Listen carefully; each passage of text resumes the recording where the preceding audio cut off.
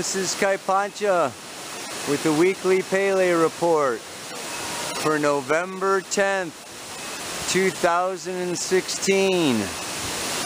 I wish I could get this whole waterfall in one shot, but I'm up a little too close. Oh, wow. Amazing. You gotta love it. This is Black Moon Lilith conjunct the Sun in the water sign of Scorpio. And yeah, that's in a loose trine to Chiron, Neptune in the South Node in the water sign of Pisces, the fish.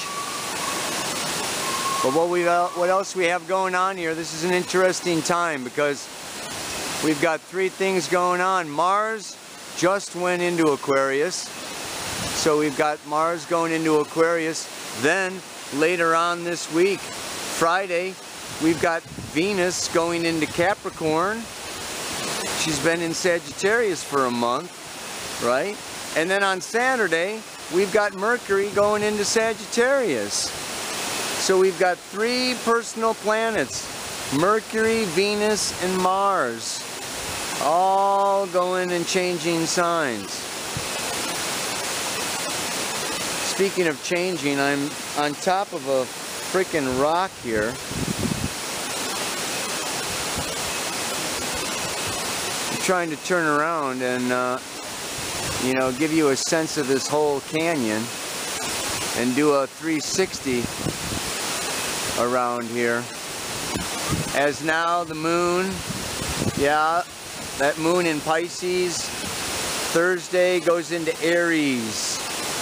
Saturday goes into Taurus, and we have what?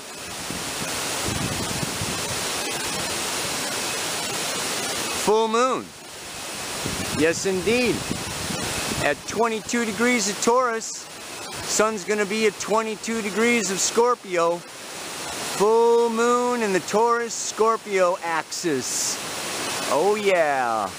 Love, sexuality, intensity, touch, sensation, very powerful full moon coming up here, yeah? At the same time that that's going on, we of course still have Neptune conjunct the south node of the moon up there. Jupiter still coming into a square with Pluto.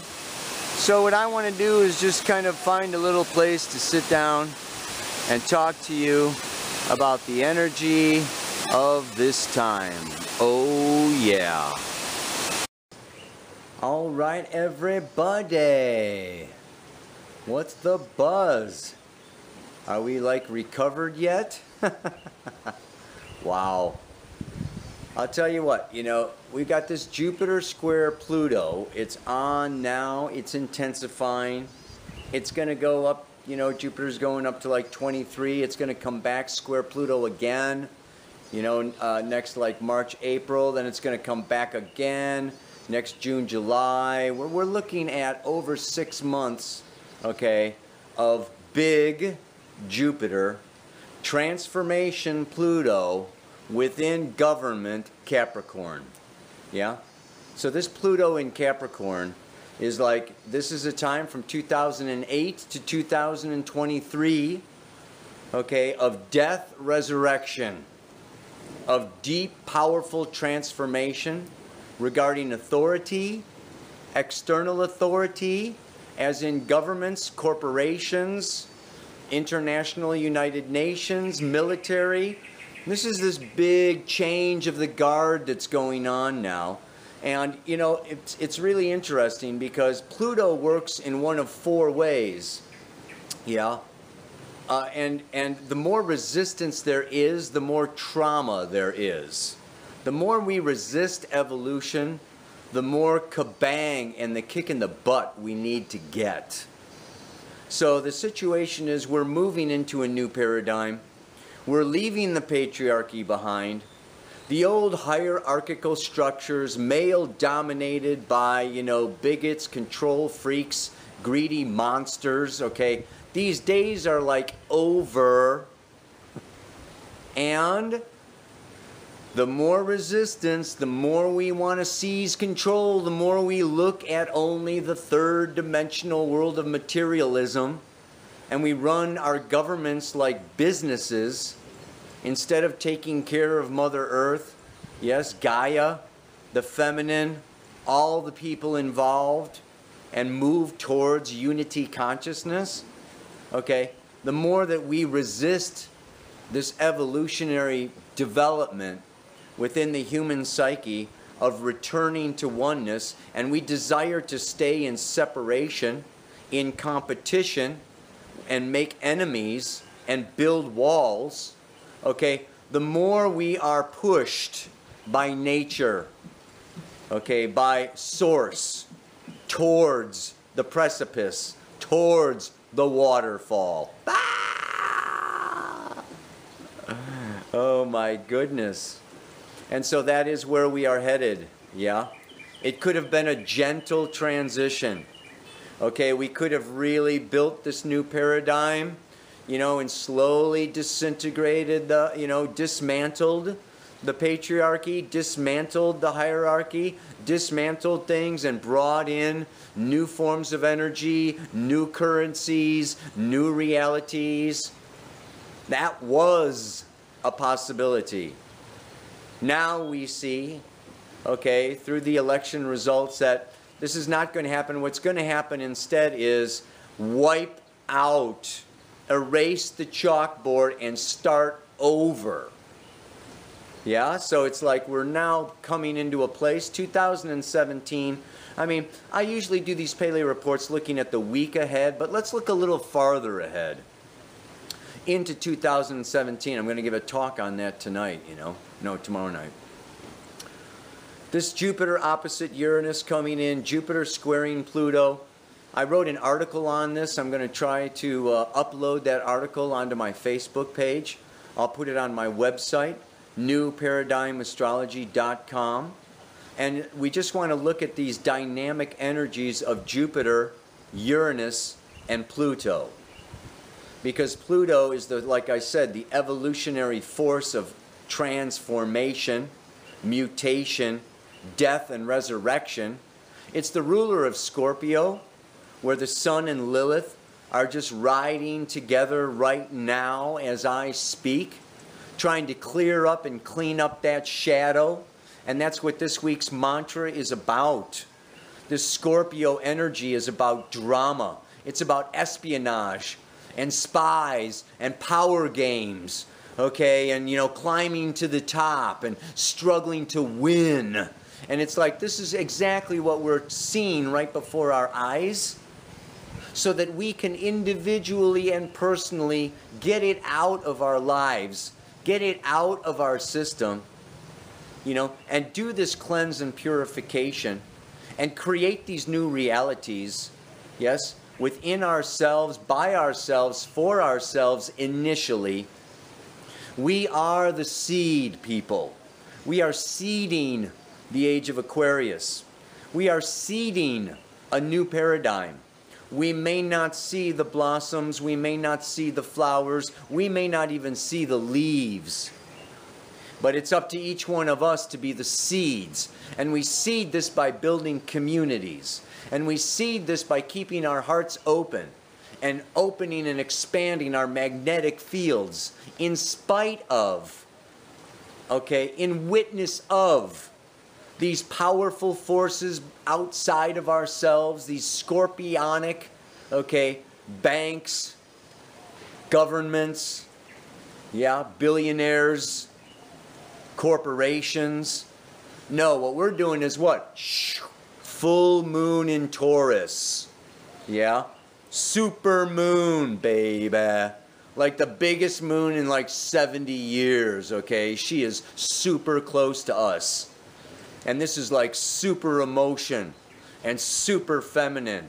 And we want to go into our feelings now. And we want to really let it go. Release the past. Let go of the fear. Okay, let go of the dependence. Let go of needing big brother, big sister, big government, big anybody to take care of us. It's time to hunker down. Taurus is self-sufficient. Yeah? And it's about unconditional self-love. And I am going to like get my act together. I am going to be self-sufficient. I am going to be independent. I'm going to pay off my loans. I'm going to become an entrepreneur.